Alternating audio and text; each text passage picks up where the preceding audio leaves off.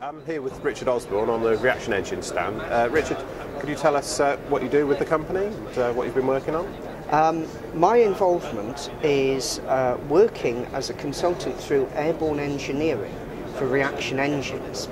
Reaction engines is basically in charge of a project called Project Stern, and works with Airborne engineering and the University of Bristol to develop this very, very innovative type of rocket engine. The rocket engine, the Project Stern, is special because it uses a new type of nozzle called an ED nozzle. ED stands for expansion deflection, and basically where you have a conventional rocket nozzle, which you can see here and you can see at this part here, normally you would have a hole straight up the middle with a rocket engine, but with an ED nozzle you actually have a plug in the middle.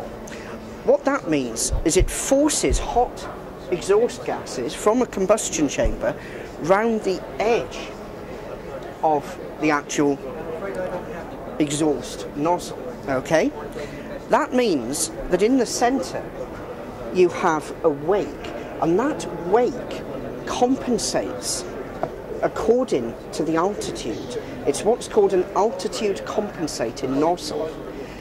The advantage of having an altitude compensating nozzle is it means that the vehicle is at optimum efficiency from sea level all the way up into space, whereas a conventional rocket nozzle only works well at a specific altitude. So this has a number of major benefits.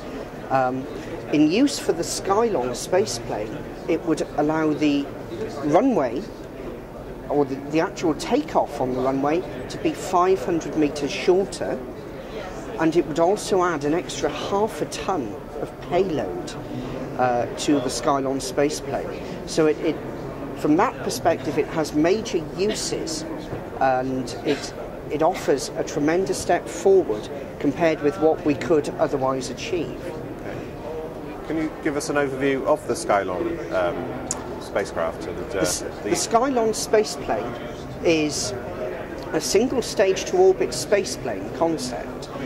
It's at a stage where a number of the sub-components and technologies are currently under development.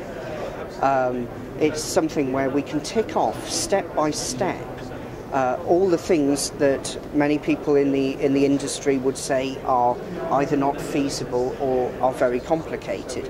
If we can reduce that down through a process of risk reduction, we can get to the point that it makes the whole concept even more viable than it already is. And many of us would argue that it is already supremely viable as it is. Now, this is where the Stern engine comes into it. Stern allows us to reduce the risk on one of the technologies, in this case the ED nozzle.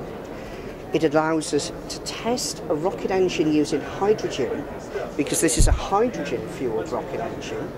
It allows us to run air through at very high pressure to simulate the intake pressure that you get in the actual rocket engines on Skylon, called the Sabre engines.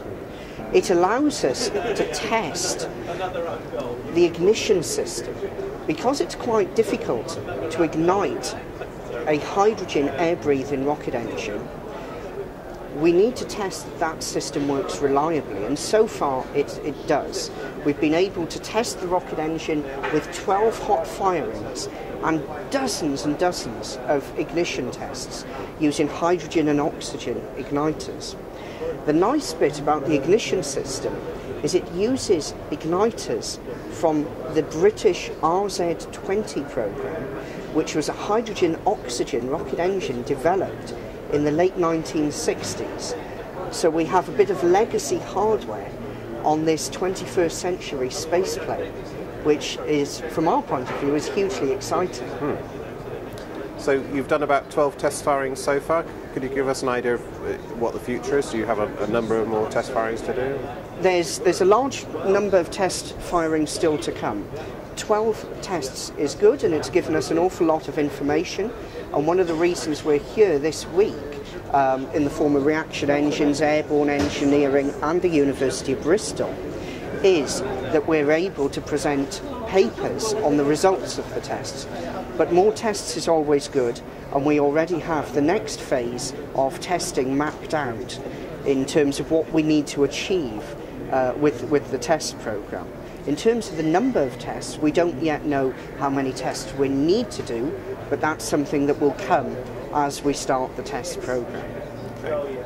And could you give us an idea of your background, how you came to be working on the project? My background is originally as a physicist. My degrees are in physics, then remote sensing, specialising in planetary physics, and then I went on to do astrophysics, specialising in stellar magnetohydrodynamics. However, with this involvement, it was a case that reaction engines realised that Airborne Engineering, which is the company I'm currently working with, have done an awful lot on hybrid rocket engines and with hovering rocket platforms, which are basically small rocket platforms that take off, hover, translate sideways and land, all using a gimbaled rocket engine. And the fact that we had developed these technologies very, very cheaply was something that was useful for reaction engines, which is how I got involved with the project. Your description there sounds like the requirements for the Lunar Lander Challenge. Have you considered entering for that competition? Have. We've actually had the hovering vehicle flying since 1995, so it predates a lot of the American hovering vehicles that are out there.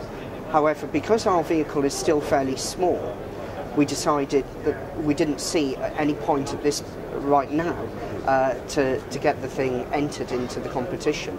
But certainly in terms of controlling it, I think we'd be very confident that we could build a vehicle that could enter the challenge, not necessarily win, because the Americans have got some very, very good teams, but we could certainly give them a run for their money. Okay, that's great. Okay, Richard Osborne, thank you very much.